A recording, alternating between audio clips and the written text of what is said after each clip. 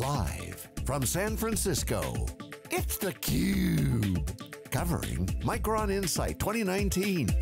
Brought to you by Micron. Welcome back to San Francisco, everybody. This is a Micron Insight 2019, and you're watching theCUBE, the leader in live tech coverage. I'm Dave Vellante with my co-host, David Floyer. Dee Mooney is here. She's the Executive Director of Micron Gives. That's right. Give us the story. What's happening with Micron Gives? Tech for good, we love the tech for good stories.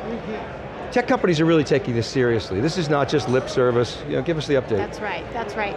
We are so proud of our company that they established a foundation 20 years ago to give back to our global communities. And since then, we have given $115 million away and over 10,000 grants. So we have seen a lot of different opportunities in our global communities, and it's just been fabulous that our company supports this good work.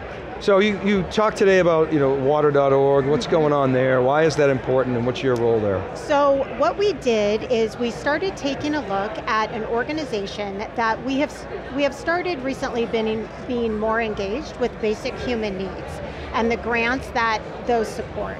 And when we were taking a look at really what is the primary basic human need, we discovered it really is the need for water. And there are millions of people that cannot access this precious resource, and it was really surprising to us to think we take it for granted so much, but yet it is very difficult to get. So as we took a look at this, there was a lot of information that this organization collects. And so we thought, well, this will be a great opportunity for us to utilize information to enrich life and bring in some of our advanced computing expertise along with our philanthropy to help them reach their mission even greater and faster. I mean, this is huge. I was at an event earlier this week and the keynote speaker was an ultra marathoner. And he literally, at one point he ran 4,500 miles across the continent of Africa, he and two other ultra runners. And people were asking, well, what was the biggest challenge? Was it the heat? Was it the pain? And he said, the biggest challenge was seeing the challenges of the communities getting potable water. That was the number one thing that that left the impression. So, I mean, this is a huge global problem. It really is, and our manufacturing operations, we're global, and we are located in water-scarce areas of the world. And so it really became, it's a Micron issue too. I mean, it's one of our biggest environmental issues that we talk about.